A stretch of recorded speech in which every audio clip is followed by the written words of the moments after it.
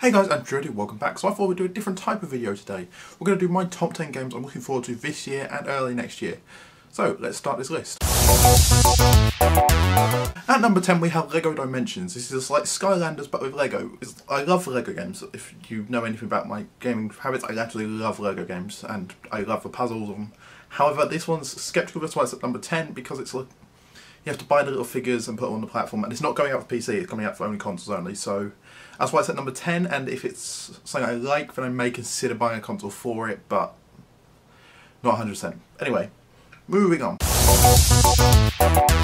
At number 9, we have Rainbow Six Siege. I absolutely love Rainbow Six, and we're going to actually, on the channel, there will be Rainbow Six gameplay of Rainbow Six Vegas 2 with me and a couple of friends, because playing Terrorist Hunt, I love that. I love Rainbow Six. However, it's at number 9 because we haven't seen a lot of it and everything we've seen has been pre-rendered footage, so I'm not 100% certain of it. So, but I'm very looking forward to that, and I will link up some of the trailers of these here. And moving on, at number 8 we have Mirror's Edge Catalyst. I absolutely love Mirror's Edge, I really enjoy it.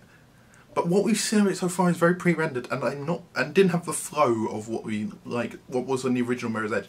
So I'm not 100% certain of it. That's why I haven't put it any higher. But I'm looking forward to that. I haven't done a lot of research into it, and I haven't pre-ordered it because it's like £50, the cheapest you can buy it. But if it's what they say it's going to be, then I think it could be very interesting. But yeah. At number 7 we have Tom Clancy's The Division. This is their MMO style third-person shooter sort of thing. I'm not 100% certain on this, but if it's what they've advertised as being, then I think it has great potential because it's very interesting style. However, it could be something that could go either way. That's why. But if they try and go the microtransactions way and pay to win, then nobody's going to buy the game because it's going to be $60 or £40, £45. Yeah, but with Windows 10 and crossplay, and I think that with the Windows 10 and Xbox crossplay, I am still not using Windows 10, I'll do another video on that another time when I do an actual system build, but with the Windows 10 and Xbox One crossplay that they've started working on, I think that has great potential because it's the first real game we'll actually get with, first MMO where we'll actually have console players and PC players playing together, which I think has good potential. At number 6 we have Mafia 3. I absolutely love the Mafia series. It's a very good game. It's a very different style. I played The Godfather first. It was my first sort of Mafia game. I love The Godfather, if you can't see there. Actually, Godfather poster. I absolutely love The Godfather. It's one of my favourite films of all time. But Mafia 3 takes it from a sort of different style, and it's going to be you destroying the family. Which I haven't watched the trailer yet. I need to do that. I haven't got around to it. Been busy. But it has. I think it has an awful lot of potential. I love the Mafia series. It's one of my favourite series. But yeah, it could be very good. At number 5 we have Star Wars Battlefront. It's, okay, not the original. The original is amazing and that will still be amazing, but it's a reboot, which I'm looking forward to. But it's not higher because basically with Battlefield 4 you could get a significant advantage by buying the battle packs and everything. And if you look at the actual pre-order bonuses, you actually get a significant amount of stuff. So I'm not 100% certain whether it's going to be like pay to win and it's going to be beneficial if you pay money. So I'm not 100%, but I'm looking forward to it nonetheless because I will buy it and I will play it. But I'm not 100% certain. So either way, I will probably play it, and it'll probably go on the channel. But yeah, the trailers we've seen and the Darth Vader thing we saw was amazing, and I'm looking forward to it an awful lot. I will link all of them, I will link all the trailers for all these in the description. And at number 4, we don't have a full game, we have another alpha of a game of Arena Commander 2.0 for Star Citizen. I absolutely love Star Citizen, and I'm really following the development of it, and I think it's really interesting. But it's going to be a long time until we see a full version. So next we'll be getting Star Marine, a social module, and Arena Commander 2.0 later this year. And then we'll get Persistent Universe next year. I will do another video on Star Citizen another time. I'm looking forward to that an awful lot. Because it's something different. It's an open world space game, and I'm looking forward to that a lot.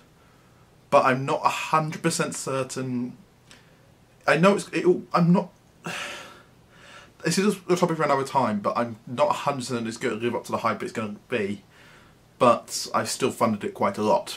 Anyway, well, that's a topic for another time, and I will do another video on that because I'm very interested in its development. At number 3, we have Just Cause 3. Just Cause is one of my favourite series of all time. Series? I think it's series. One of my favourite series of all time. It's not series, it's series.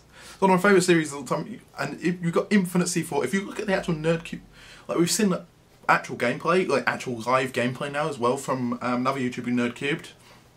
We've seen actual live gameplay, and it looks really good. With a wingsuit, Infinite C4, everything like that. I'm looking forward to an awful lot, and I think that's a game I'm going to play an awful lot of.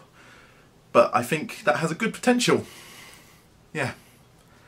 That could be very interesting, and I think will be very good to play, and I think that's the game I've actually pre-ordered. So yeah, Just Cause 3. Ironically at number 3. And at number 2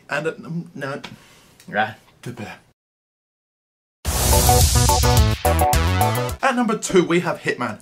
Hitman is a game where you are playing as an assassin. If you don't know about Hitman, I will probably do a video on Hitman Absolution and Blood Money in the future, because I absolutely love both of them. But Absolution went in a different way. It was more of a cover shooter and linear, whereas Blood Money was more open as to how you wanted to approach it, and that's what I think they're going back towards with the new Hitman. Whereas with Absolution, it was cover shooter linear. You do this objective, this objective, this objective, this objective, and there's only like 3 ways you can do it. Whereas Blood Money, you could go any way and do it. Like one level, you're in an opera house, drop a chandelier on someone, disguise yourself as someone with a fake World War I pistol. It's amazing. I love Blood Money. And if they can capture the essence of Blood Money in the new Hitman, I think it has great potential. And at the final position of number 1, we have, obviously, Fallout 4. I absolutely love Fallout, and if you can't tell by my phone lock screen, I love Fallout, and I'm looking forward to it an awful lot. And I think Fallout 4 is going to be one of the best games this year. I can't go against that. I'm going to disappear for a month, and I will probably play an awful lot of it. Yeah. Of what we've seen so far, and like that's all in engine, it's just going to be ridiculous, and I'm looking forward to it an awful lot. So yeah, that's been my top 10 games coming out this year, and if you guys like that video, hit that like button. If you want to see more, hit that subscribe button. And if you want to tell us what your favourite games coming out this year and next year, hit us in the comments and tell us what you're looking forward to. And what other things you'd like to see videos on. So like, I'm going to do a video on Star Citizen, I'm probably going to do a video on favourite films I'm looking forward to, things like that. So yeah, hit that like button, hit that subscribe button, and we'll see you guys later. And Security out!